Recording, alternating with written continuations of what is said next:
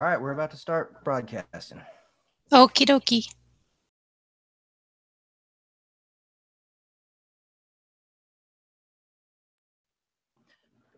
This Hangout on Air is live. This is Sound Booth Theater Live. Thanks for everybody who's Publication. In the books, for lit RPG and gamelit readers, it's probably fairly familiar. It's a VR MMO, a female main character, and she's trapped in a jungle. Has a lot of questing and adventures and city building and sarcasm, which is one of my favorite parts. The sequel just came out. It was supposed to be yesterday, but it, surprise, got put live a little early. So it's been out a couple days now, and it's starting to shoot up the ranks as well. And I'm just super happy with it. Congratulations. Thanks. You have a nice voice. You could be an audiobook narrator. I listen to because I lots of times to write the books, and I listen to myself, and I can't even stand to hear myself talk. neither can I. I think that's a pretty common experience. Yeah. Yeah. So, could you tell us a little bit more about your writing career in general and how you started, how you came across lit RPG and game lit, and what inspired you to write in it?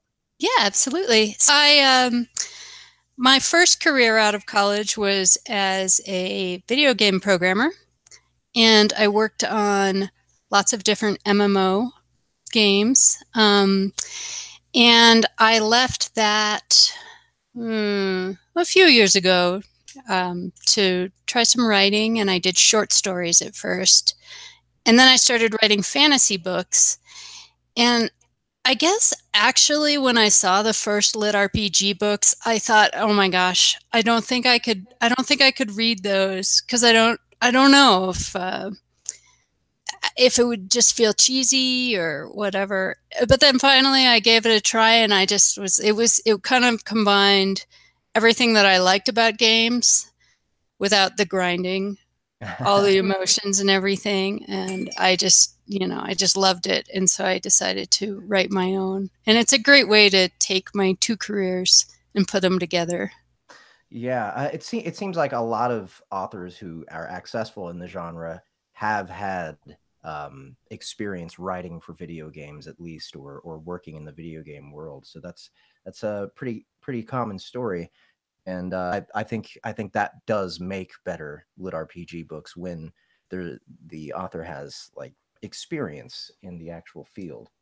Yeah. So what do you think separates your series from the other lit RPGs out there? Do you think?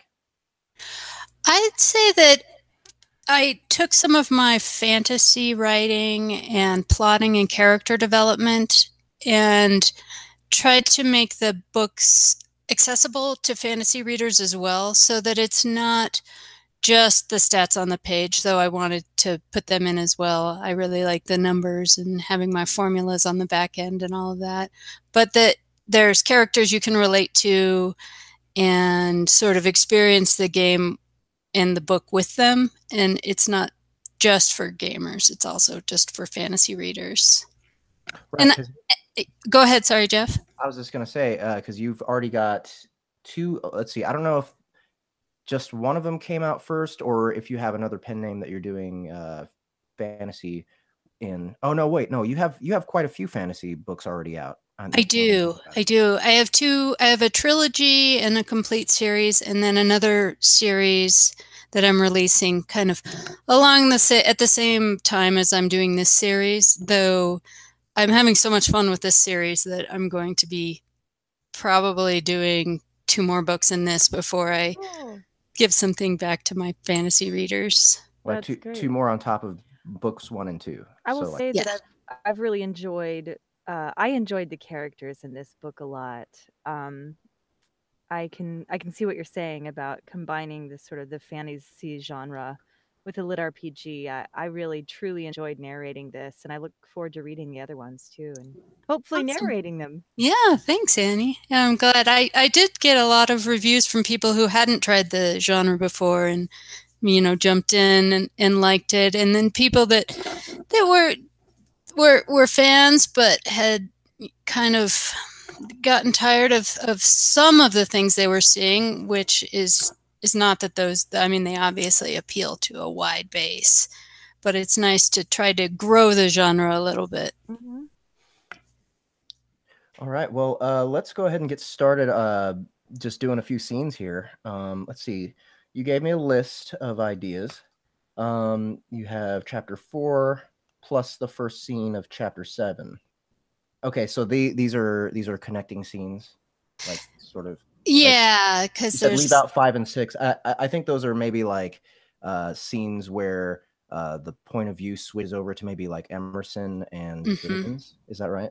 Yeah, and I think that it just depends on how much Annie wants to read and how her voice, how long it works. But the chapter 4, I think, starting about there was a halfway through, kind of makes a complete scene along with chapter 7.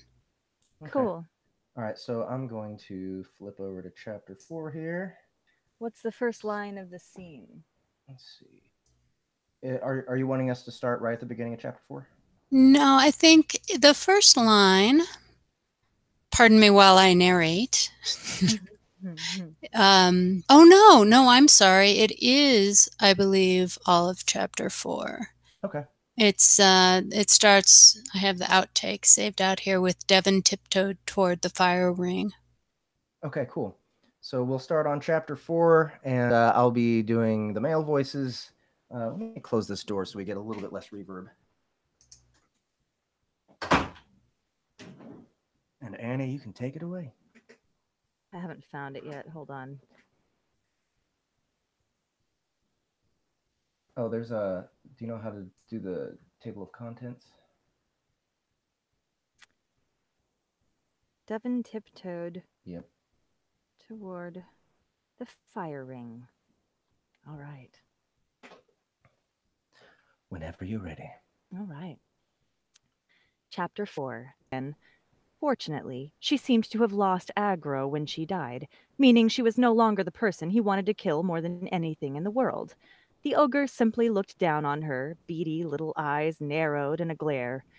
His weapon leaned against the far side of the stone chair. Uruquat wore just 3 pieces of clothing, thick pants that ended in a ragged hem just below the knees, plus a pair of forearm guards that extended over his elbows. The armor looked well made, and the ogre probably got a defensive bonus from his thick skin. But he didn't appear as powerful as the rest of the tribe seemed to think. She wondered what had made a group of humans decide to swear fealty to a semi-intelligent brute. You sorry for disrespect, Uruquat? The ogre said, leaning forward as he laid a hand on the club. Yeah, I suppose so, she said, shuffling her feet before adding, sorry. No more run away without paying debt? No, I'll pay first. He sat back with a satisfied look and snorted. Devon waited. At least the sun was sinking behind the treetops now, and the air had gone from sauna hot to almost tolerable. The ogre yawned. His open mouth smelled like onions and stagnant water. She took a step back before speaking. So, how do I repay you? You not ready for that. But you said I owed you, Must prove being sorry first. he said as a pop-up appeared in her vision. Uruquat is offering you a quest. Uruquat is offering you a quest. Repent your grievance. Repent your grievous error.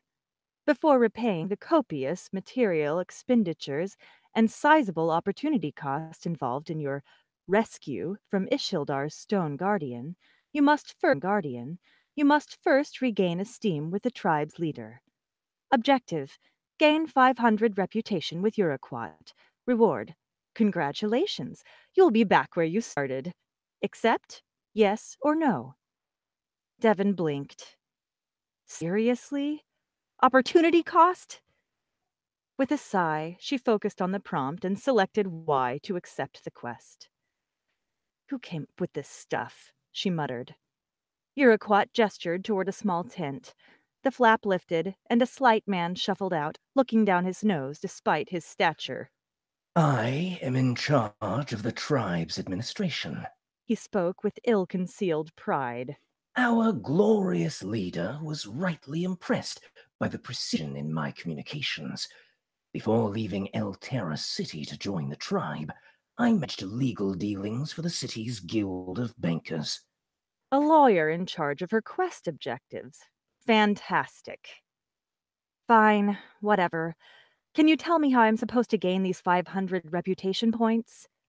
The man sneered. Well, now please don't take this as formal legal advice, seeing as you have not officially retained my services, but I will disclose the following.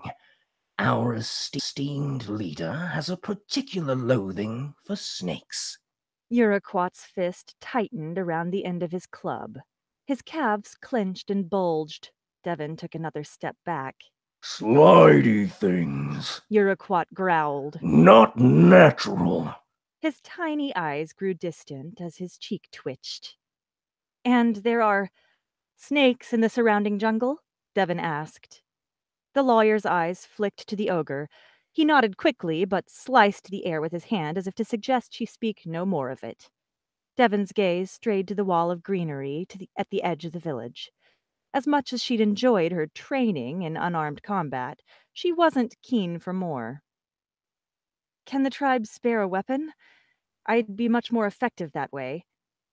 Uruquat shivered as he shook off his paralysis. He picked up his club, looked from it to her, then shook his head. He flicked a finger in the lawyer's direction. Give something to Starborn. She serve Uruquat's glory now. With a beleaguered sigh, the lawyer pulled a rusty blade from a sheath on his belt and handed it over. You have received rusty knife. This blade looks as if it has opened many letters over the years, perhaps while in a swamp. 1 to 3 damage, 5 out of 10 durability. Devon looked down at her feet. And perhaps shoes of some sort? Uruquat's face turned a mottled brown as blood rushed to his cheeks. He leaned forward, snarling, then lifted a single foot. His black toenails were cracked, and calluses on his heels had split and bled and split again. When he wiggled his toes, the stench of ripe cheese assaulted her. You think you better than Uruquat? He bellowed. Deserve shoes when esteemed leader wear none? Devon backpedaled so fast her heel caught on a stone from the firing ring. She toppled backward, landing hard on her butt. No, your esteemed. Of course not. Please accept my apologies. Your gloriousness, the lawyer hissed. Please accept my apologies. Your gloriousness. Slowly, Uruquat relaxed. Fine. Now go. You now conquest for tribe of Uruquat. Devon scrambled to her feet and hurried away from the throne. Beneath the forest canopy, the shade was deepening as the sun sank lower. A quick look at her fatigue bar showed that it was 30% full. Maybe she should rest before beginning her war on the fearsome jungle snakes.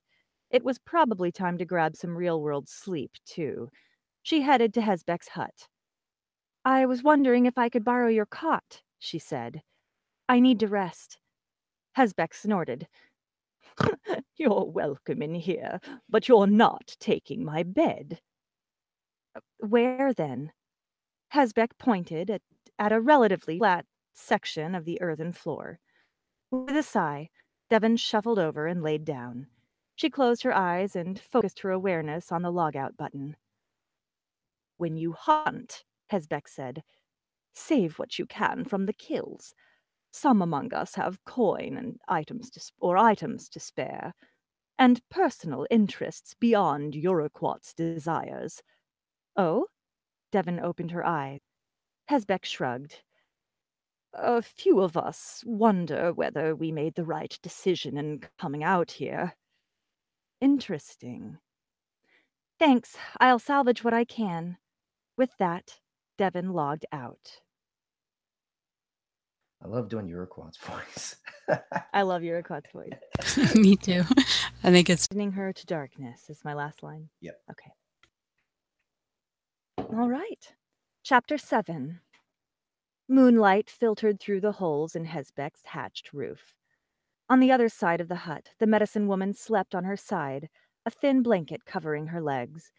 Her light snores joined the buzzing of night insects from outside. Devin sat up and pushed her hair out of her eyes. Gathering the loose strands, she pulled off the leather cord that held the disintegrating braid, rewove the strands, and tied the braid back in place. Enough aimless stumbling through the game world. It was time to make some progress, start carving a name for herself. As she crept out the door, she tested her grip on the knife, rolling it in her hand until it nestled comfortably in her palm. Her feet had toughened while she rested, and the little pebbles embedded in the earth didn't hurt as she strolled toward the edge of the village. She passed the fire ring, now full of smoldering coals. A frame of sticks held an iron roasting spit with bits of charred meat still clinging to the metal. Devin's stomach growled, reminding her that hunger was a stat in this game. She sidled over and plucked the crisped flesh from the spit. It tasted like burned dirt, but the ache in her stomach faded. She jumped when a loud snore came from the stone chair. Apparently, Uruquat didn't leave his throne, even to sleep. His head had fallen forward, and drool ran over his chin and down his chest, glistening in the moonlight. Devin curled her lip and moved on. At the edge of the forest, she paused to listen. The darkness under the canopy seemed impenetrable. With a shrug, she shoved aside the first branches and stepped into the jungle. The screeches of birds and churring of insects grew louder. Devin moved slowly, attempting to bend rather than break the twigs and vines as she passed. But to her ears, her passage was like a snorting warthog crashing through the undergrowth. She definitely needed to spend some time leveling her stealth skill. If the game had such a thing. Ever so slowly, gray shapes began to resolve from the surrounding ink. She squinted and could make out a dangling curtain of vines. You have gained a skill point. +1, dark vision. Well, that was something. Even if she didn't find any snakes before dawn, she'd get something out of this adventure. She pressed deeper into the jungle. Strands of spiderweb tickled her face. A dense mass of vines tangled her path. She tried to press through, but the foliage resisted. Grunting, she hacked at the thick stems. Finally, one parted. You have gained a skill point. +1 handed slashing. +1 one-handed slashing. Now try cutting an enemy. Yeah, if I could find one, she muttered. Abruptly, light flared, painting the jungle stark white. A growing sphere descended from the treetops and bobbed in front of her face. So, you aren't the champion of Ishildar after all. You're a band her face. It flared, brightening even the undergrowth. Movement caught her eye as something hissed. A snake! Finally! She crashed forward to the little clearing where the reptile coiled. It was about as big around as her arm. And when she drew within a pace, it reared up and struck. Fangs snagged on the tattered hem of her pants, but missed her flesh. Devin yelped and flipped her grip on the knife to stab downward. With its fang tangled, the reptile couldn't dodge. The knife punctured scales behind the animal's skull. A combat alert flashed in Devin's vision, but she quickly swiped it away, issuing a mental command to disable non-critical pop-ups in combat. The snake wrenched free of her trousers and slithered back, coiling for another strike. Glistening in the light from the wisp, a drop of venom beaded on one of the inch-long fangs. Devin circled carefully. Hesbeck probably had a recipe for jungle antidote minor, but Devin had less than zero interest in tasting it. Blood seeped from the wound on the back of the snake's neck. It didn't appear to slow the reptile's movement. As the snake struck again, Devon snatched a leafy branch and yanked it into the space between them. The snake ate a mouthful of twigs, and Devon sprang. She sliced at the beast's body, cutting deep. With a twist of her wrist, she felt the snake's spine snap. The reptile went limp. The jungle around her chimed. Congratulations, you have reached level 2. Beginning the skinning process caused the snake to fall apart. She grabbed the items arrayed on the muddy jungle floor. You have received 1 snake skin, poor, 1 snake meat, 2 tree viper poison glands. She dropped the loot into her bag and stood. The wisp continuing around, slowly circling in the air overhead. Not bad, it said. Oh, the wisp, I'm the wisp. Not bad, it said. Though if being champion of Ishildar is your destiny, no offense, but there are far more powerful forces ensuring the city's continued decay than a garden snake. First of all, it was a tree viper. Second, against the glare. Ishildar is not mine. She belongs to no one. If you remember nothing else, remember that. Devon blew out an exasperated breath. Fine. Maybe we can talk about spoilers Right. that would. So I think just it's the last 2 scenes.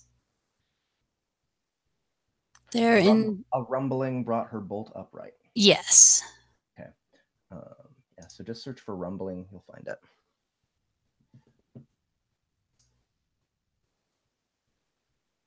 Okay, and then we want it to end on...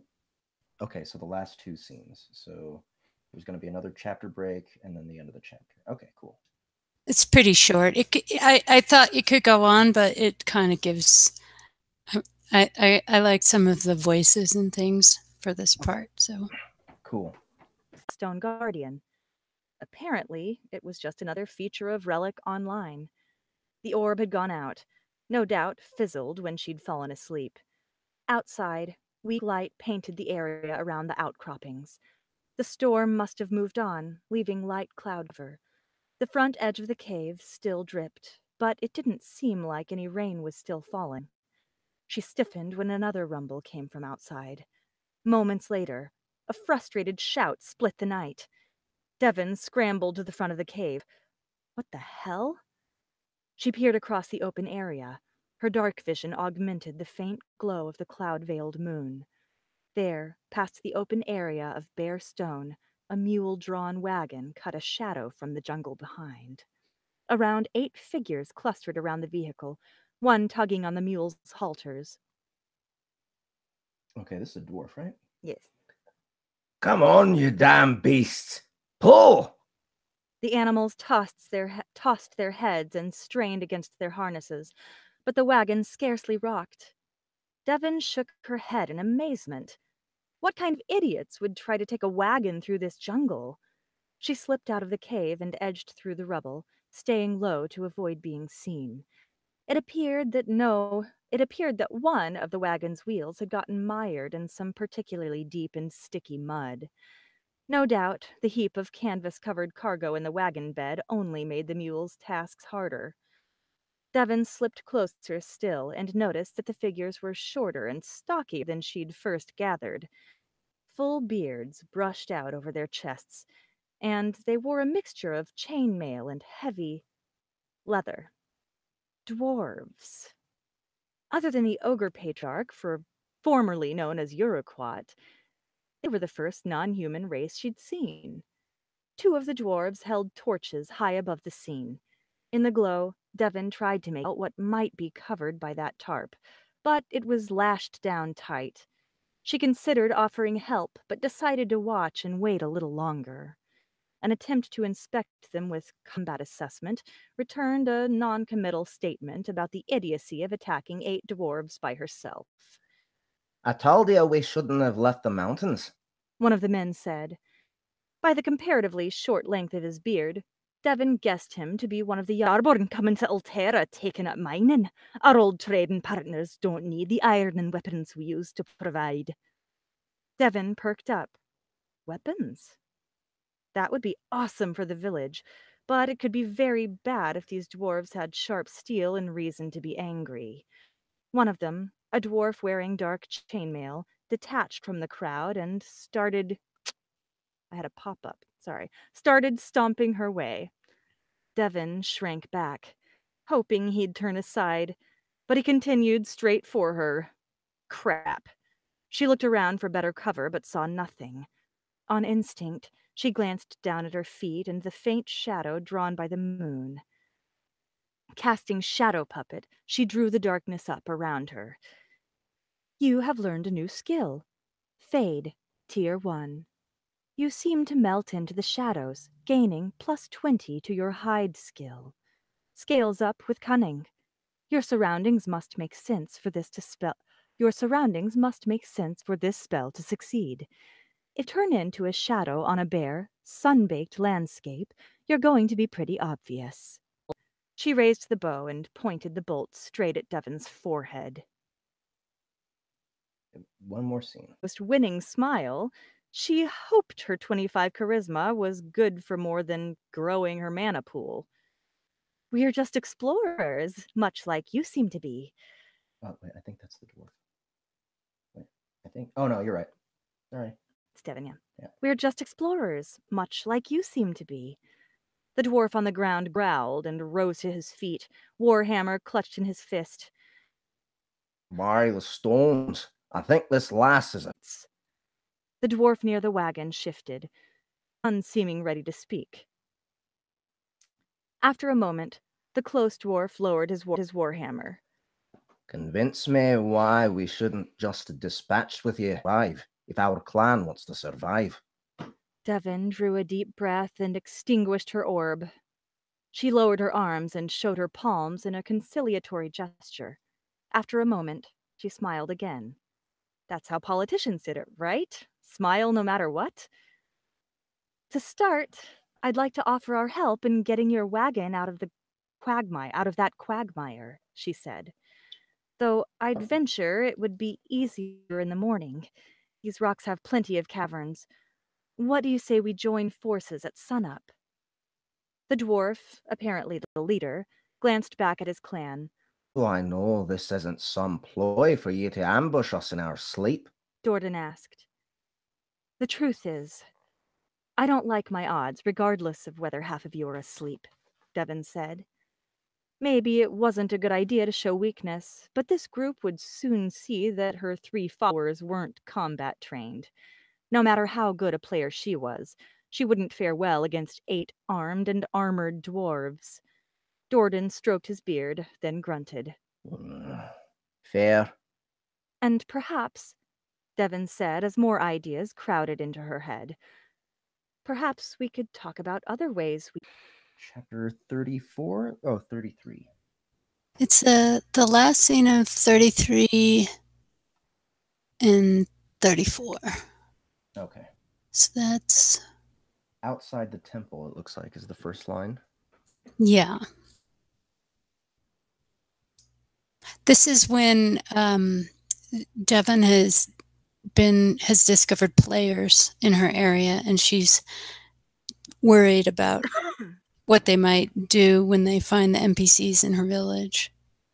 Okay. She's worried about griefing. Mm-hmm. Yes. It's only the last scene of 33. Oh, okay. So the players have camped, and Devon's come with one of her NPCs to deal with them when they log back in. Okay. They've devised a bit of trickery. Yes. Outside the temple, birdsong filled the forest. Leaves rustled as small animals moved through the undergrowth. Devon approached cautiously and leaned her ear toward the entrance, listening for voices.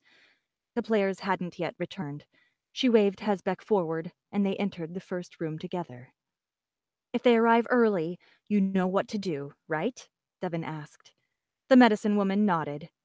Devon really hoped the players didn't log back in before she was ready, but it was nice to have a plan just in case.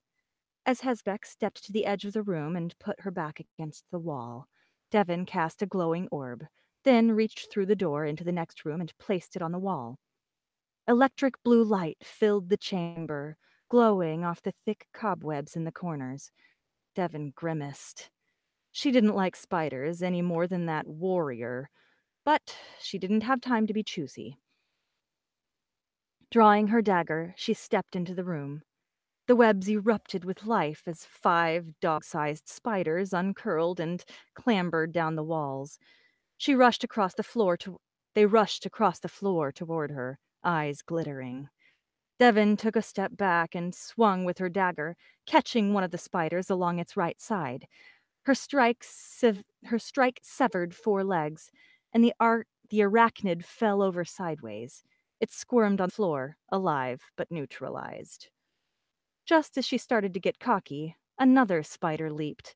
It latched onto her forearm and bit down, fangs puncturing her skin. "Ouch!" she yelled, shaking the thing off. The wound ached. At the edge of her vision, she saw red. Damn, she hated the pain response in this game. She kicked as another spider lunged, knocking it aside but doing no damage. A wave of nausea hit her. The scene wavered. Shit. Poison.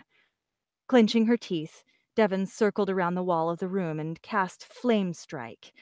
The burning pillar lanced through the ceiling and sizzled one of the spiders. It shrieked, shriveling as it drew its leg through her. Her health dropped to 75%. Devon backed away, the spiders following her like a pack of dogs. She swung wildly with the dagger, and they nimbly dodged back. One spat, and yellow venom splattered on her cheek. Her health dropped to 70%. At the edge of her awareness, she felt the restriction on Flame Strike ease. The spell had a 5-second cooldown, and during that time, she found she just couldn't put her mind through the necessary steps to cast it. Now, though, she took another step back and called down fire. Another spider squealed and died. The poison ticked again, knocking her down to 65% health. As she staggered, one of the spiders lashed out with a leg, slicing her across the skin. She gagged at the pain and limped back. The sudden eruption of chittering and hissing and clicking feet told her she'd taken one step too far into the next room, the temple's main chamber. She cast a panicked glance over her shoulder and saw another dozen pairs of eyes glittering in the light of her glowing orb. Flame Strike was ready again, and she knocked the life from one of the last 2 spiders in the room with her, then leaped over the other. She looked at the advancing horde and shook her head. She was going to die here. Might as well try everything she could. Besides, the major point of taking the sorcerer class was to create new, interesting light sources to exploit her deceiver abilities. It was a useless choice unless she actually tried to use the combos. Jaw clenched, she willed her shadow puppet to rise from the ground. Edges crackling like black electricity, the dark figure rose. Devon kicked at the lone spider near her, sending it sliding away, then gritted her teeth and forced her shadow to dart into the other room. Sparks erupted from her puppet, cascading over the herd of spiders. Arachnids screeched and died, falling in concentric circles from the locus where her shadow stood with arms spread wide. She watched the wave of electricity approach, cringed, stared at her health bar as she braced for the pain. The spider in front of her squeaked, but kept coming. Pain lapped up her legs.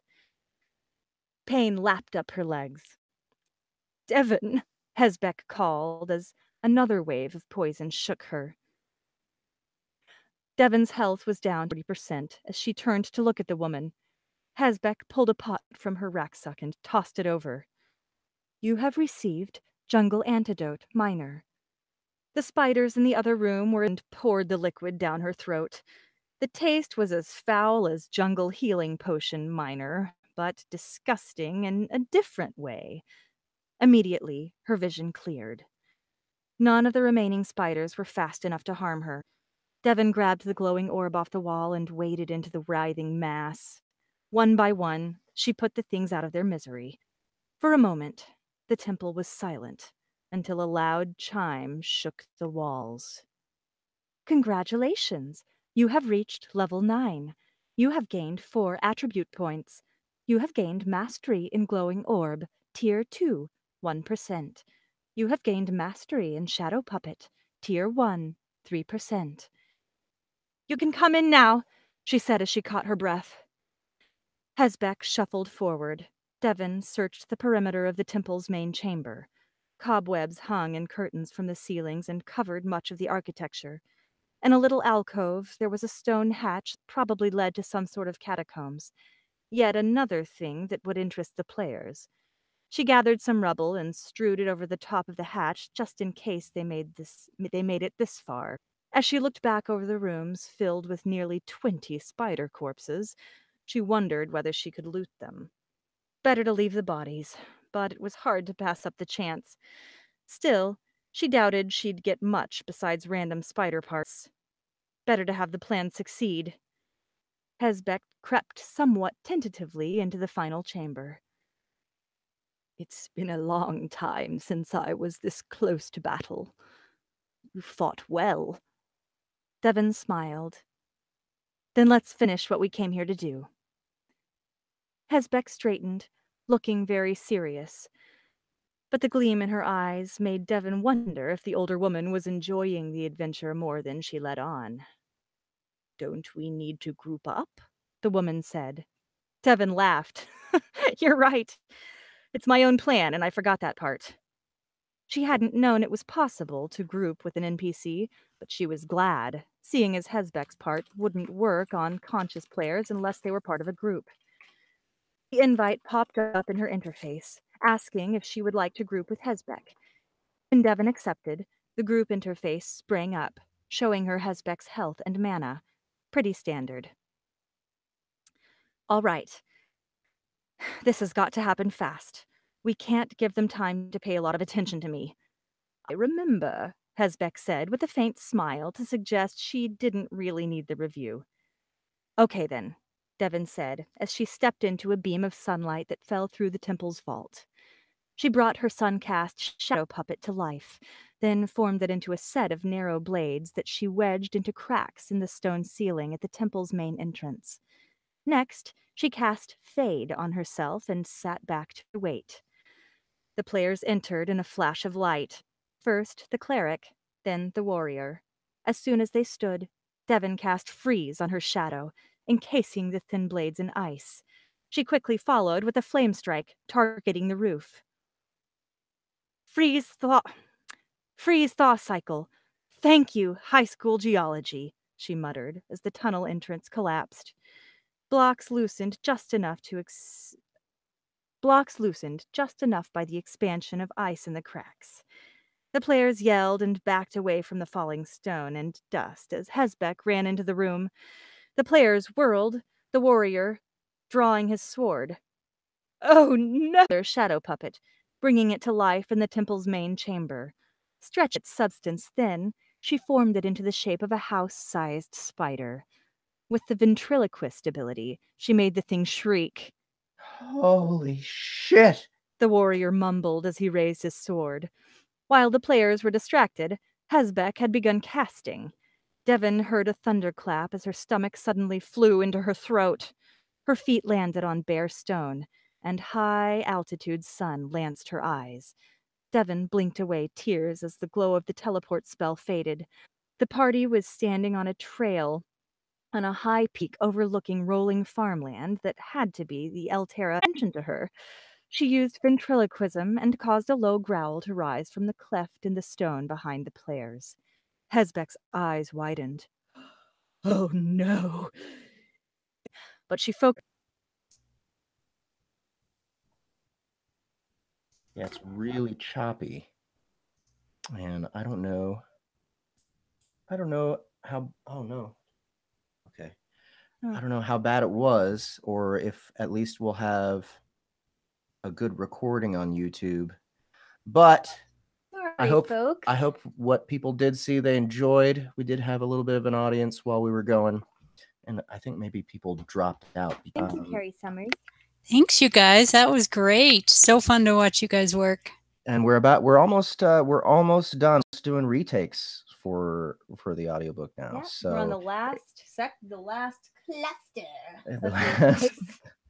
the last guy, the sequel, and what is the sequel called? Fortress of Shadows.